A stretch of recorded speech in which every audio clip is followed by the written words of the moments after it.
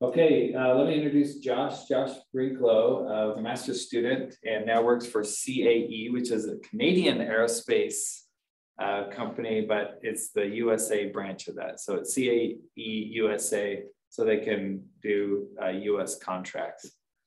So go ahead, Josh. Yeah.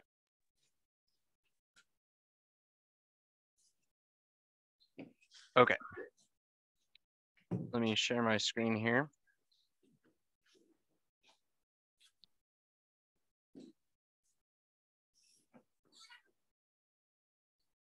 All right.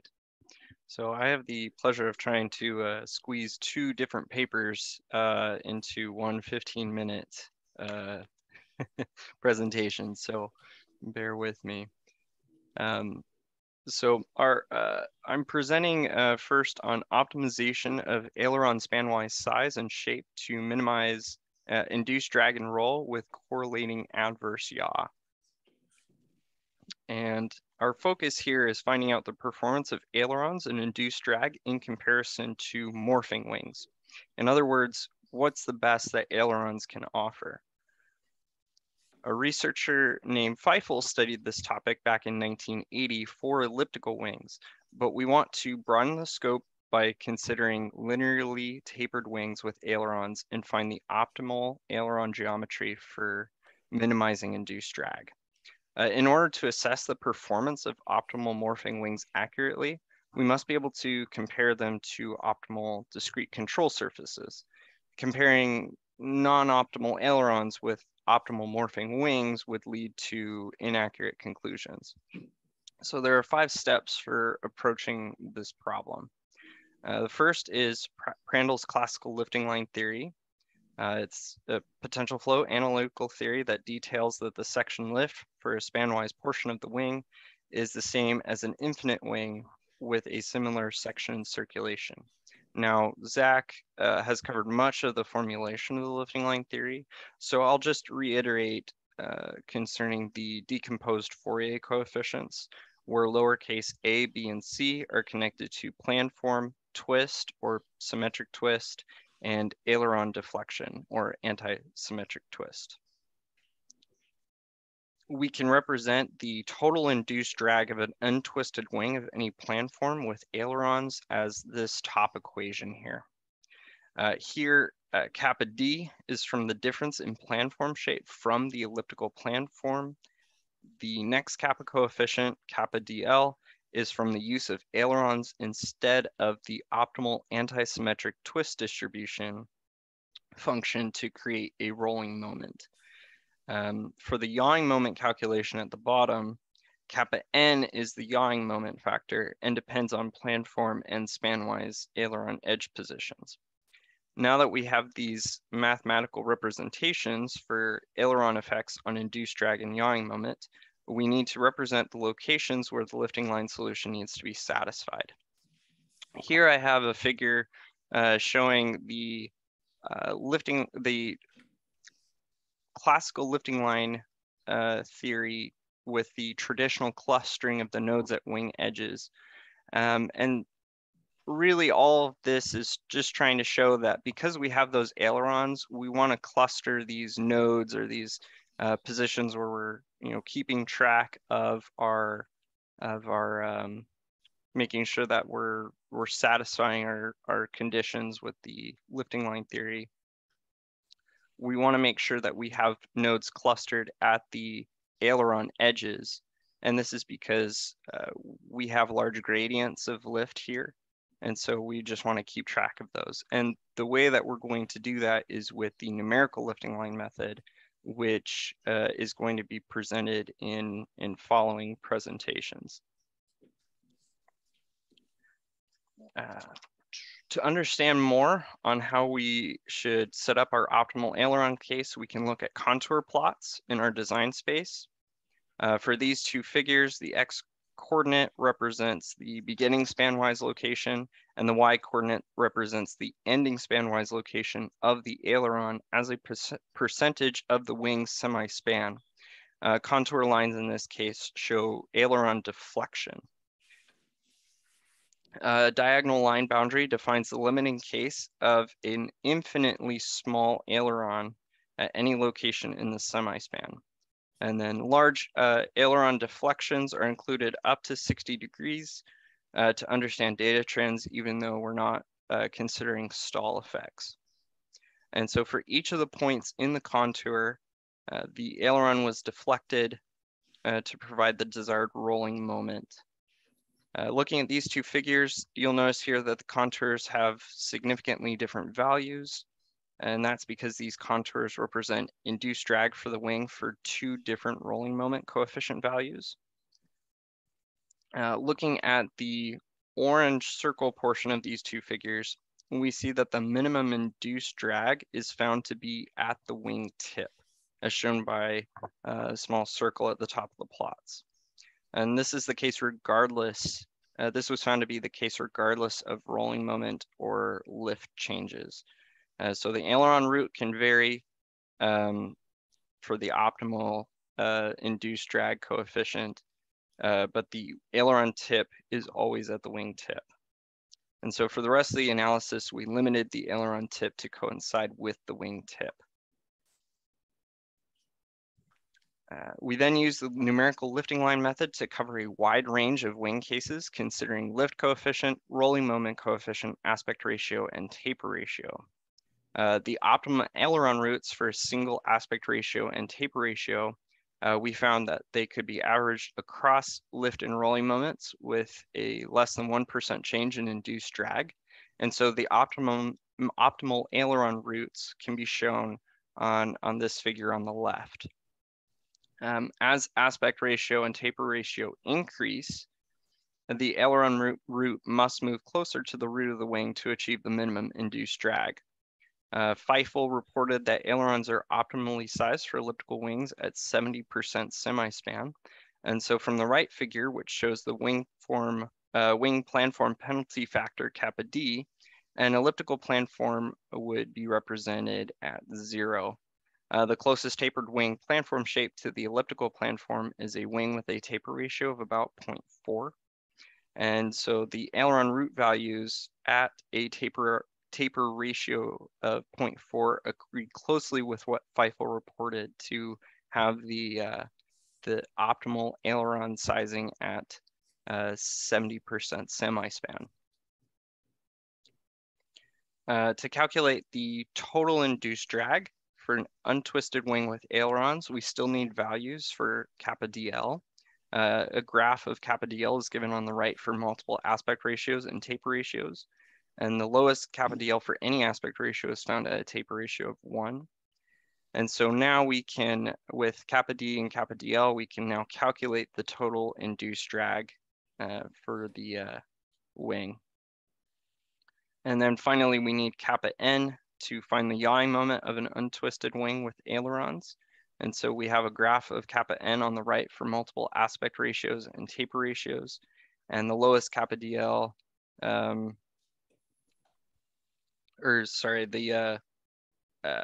we note that at lower taper ratios, kappa N is smaller, which decreases the adverse yawing moment. And if kappa N is less than 0, the wing would provide proverse yaw. And so with these tested wing configurations, proverse yaw isn't possible.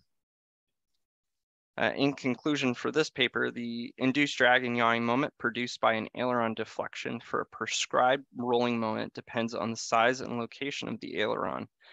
Potential flow lifting line theory allows us to find the relations between the aileron deflections and induced drag and yawing moment.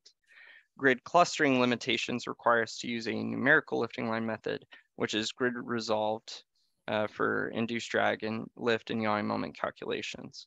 The optimum aileron tip is found at the wing tip, while the optimum aileron route can vary with aspect ratio and taper ratio. And these results can provide insights into wing performance in initial airframe design. And so all optimal solutions with the ailerons have adverse yaw, but of course, as we've kind of alluded in some of the other presentations, symmetric twist or washout can be applied to achieve proverse yaw. And this follows into our next topic, which is controlling roll yaw coupling with aileron placement and wing twist. So this paper with Zach and Dr. Hunsaker directly explores the twist distribution required to achieve neutral or even proverse yaw. Adverse yaw is the tendency for an aircraft to yaw in the opposite direction of the roll. Josh? Yes. Can I ask a quick question? So I'm not sure if I missed this or not, but so you're kind of explaining all that based on the aerodynamics, but when you put the control surface close the tip, then it will also affect the bending moment of the wing. So how can you balance those two?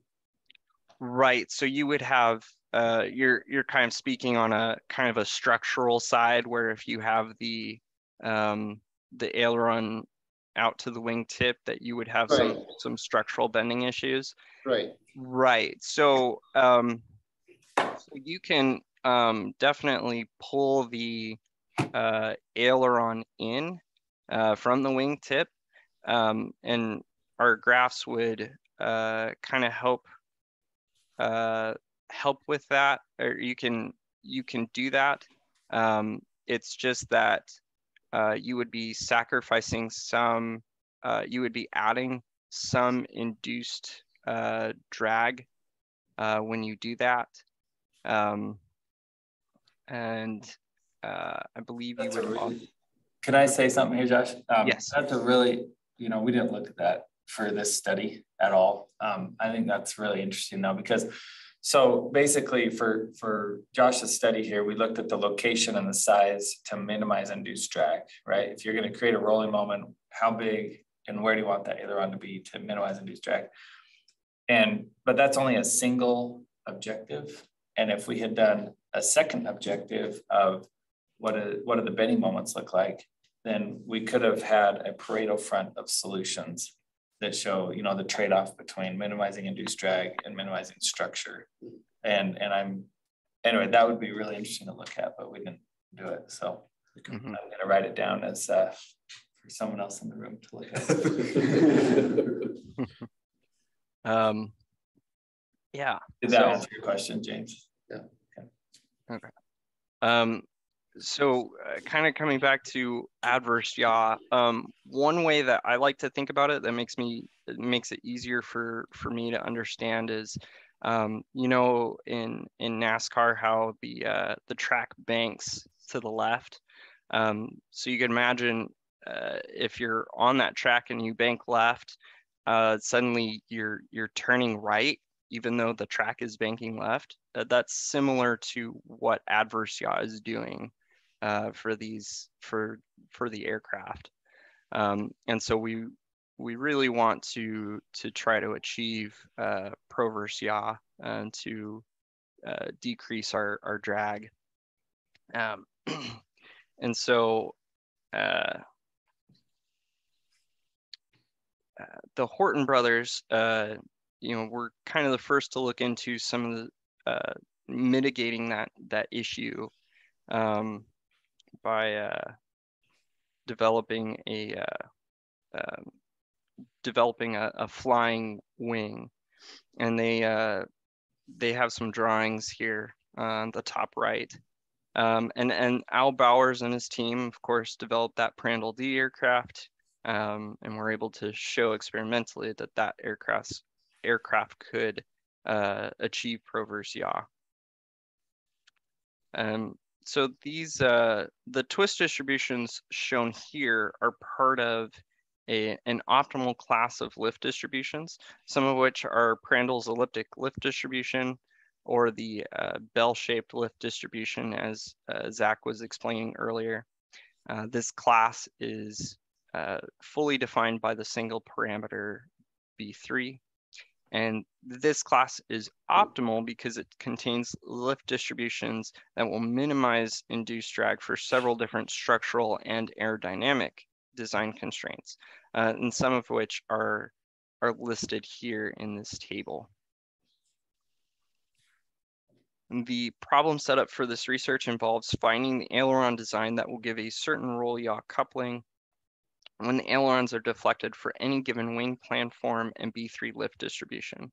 We started off with an analytic development based on lifting line theory and studied this in depth, and then moved on to incorporate certain software tools.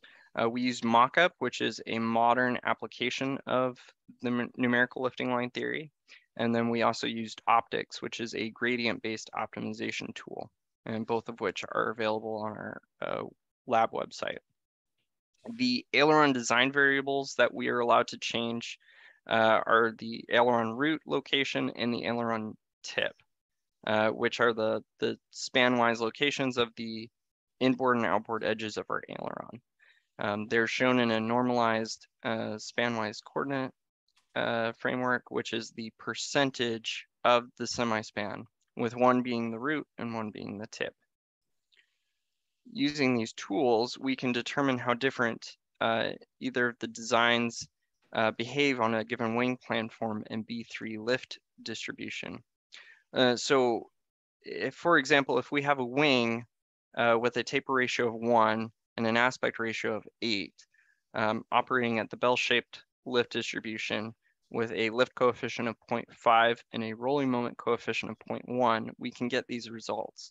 And these contour plots show the induced drag and roll yaw coupling for all of the aileron designs for this scenario. The horizontal axis shows the aileron root location as a percentage of semi-span, and the vertical axis shows the aileron tip location as a percentage of semi-span. This section right here that's grayed out represents infeasible aileron designs because the aileron tip would then be inboard of the aileron root. The black contour lines here show that the induced drag coefficient from these different aileron designs for any point on this contour gives a different aileron deflection. And the aileron deflection was allowed to vary to ensure that the rolling moment coefficient was met. We see that the induced drag in black, the contour lines in black, are minimized when the aileron tip is close to the wing tip. And as we move the aileron root outboard, the roll yaw coupling increases.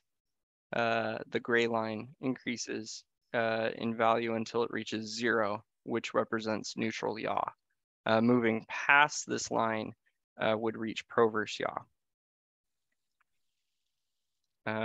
The second graph here shows the same data, but from a different perspective. It shows the aileron center on the horizontal axis and the aileron width on the vertical axis. We see on the region near the neutral roll yaw coupling line that the roll yaw contour lines are nearly vertical, which means that the roll yaw coupling is nearly independent of the aileron width and mostly depends on where the aileron is centered on the semi-span. So if the center of the aileron is inboard of this location, there is adverse yaw. And if it is centered outboard, there will be proverse yaw. Repeating these studies for a wide range of planforms and lift distributions, we noticed that the aileron design that gave neutral roll yaw coupling and minimized induced drag always had the aileron tip going to the wing tip. So just like in the previous study, we limited our study for the aileron tip to reach the wing tip. So we didn't consider structural constraints. We looked at a wide range, though, of aspect ratios, taper ratios, and B3 lift distributions. And so we solved for the aileron root location that gave neutral roll yaw coupling. And we show these here on the right.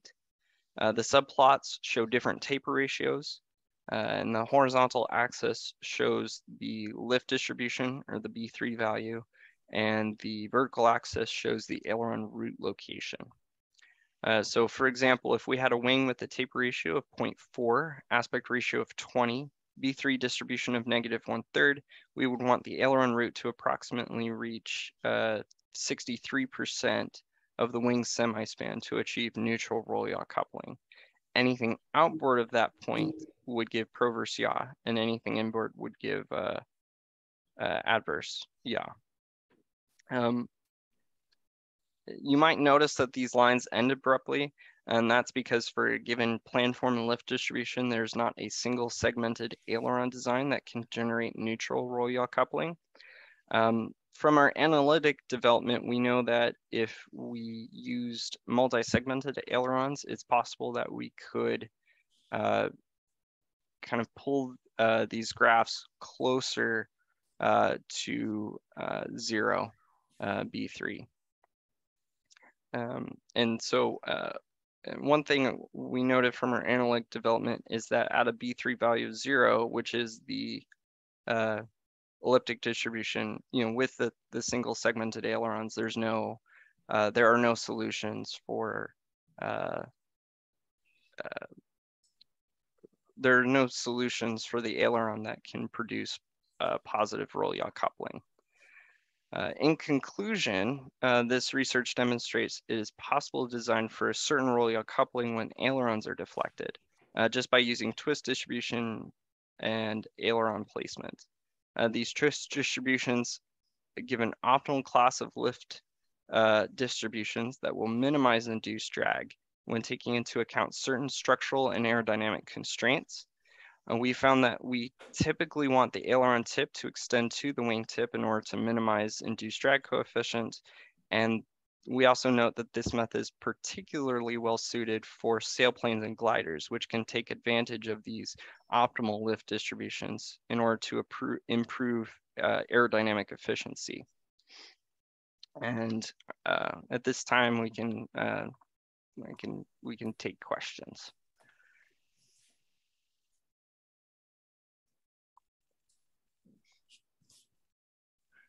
Any questions?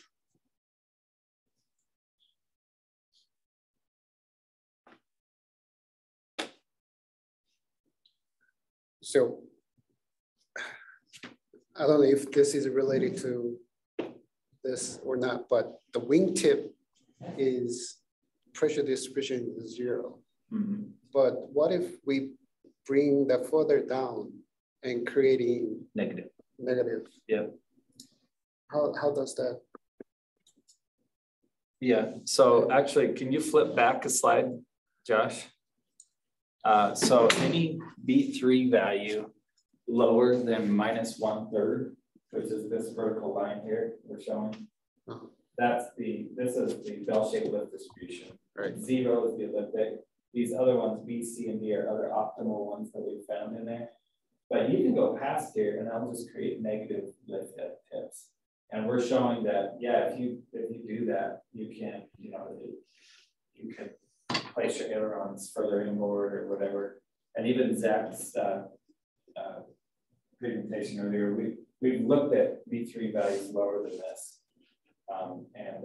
And there are really good reasons to use negative lift at the tips if you're trying to control adverse yaw.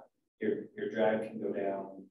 There's benefits to doing that sometimes.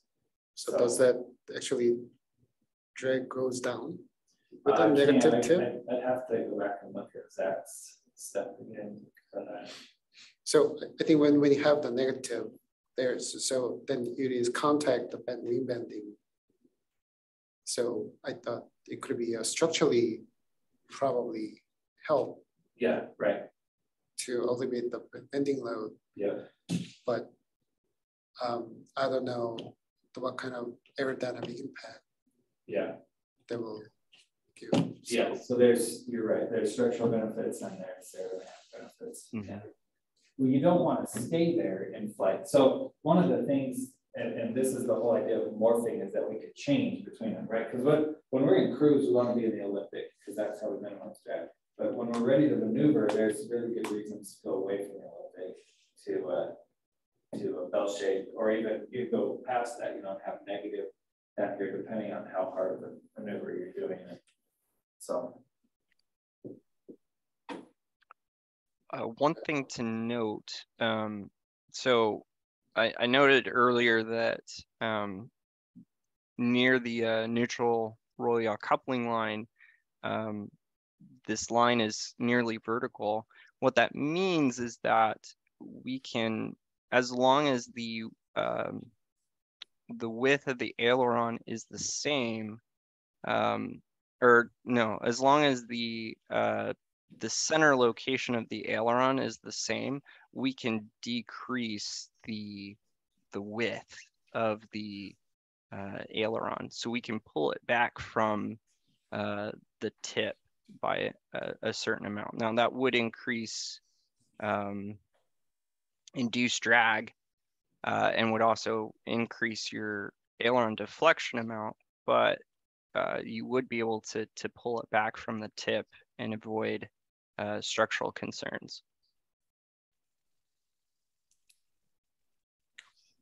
I think that plot also shows, you know, why the parental D was able to do what it could do. It had that range out there where it could still produce proverse yaw. Yeah, in fact, one of our images in this paper has the parental D estimate. So we looked at their aspect ratio and their aileron. We have a little X on here, and they are, you know, if they're on this side of that line, then we're showing that they should be getting proverse yaw, and we show that they are. So, but even though that you can change the location and still get the proverse yaw, but why you wanted to put that aileron inboard compared to outboard? So I don't think there's any benefit. Right, so you don't need to bring it to the inboard at all. No.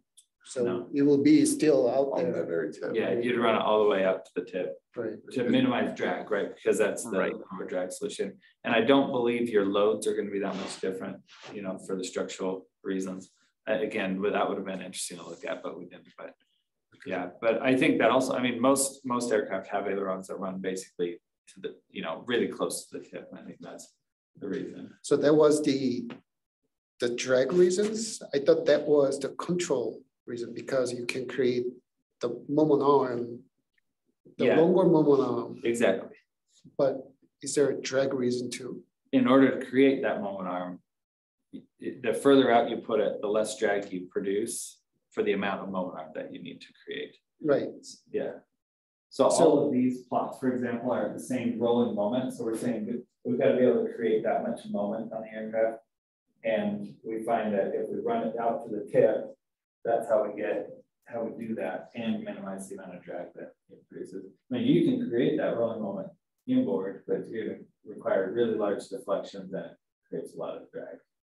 So does this also kind of relates the deflection of the? Yeah. So because depend on how much you deflect. Much deflection. Right. Yeah. And so your drag is less. So that is included. That's included in here. Yeah. Okay. Yeah. So we don't have contours of deflection on here, but you would see that our deflection actually mimics really closely what the induced drag, the contours look like. So yeah, as you move outward, you need less and less deflection, and you create less and less induced drag. Okay. Yeah, because I was not quite sure to relate the drag and the placing the aileron out there, but that drag is related to the deflection angle. Yeah. Then I think that makes sense. Yeah. Yeah, that's right. Okay, thank you, Josh.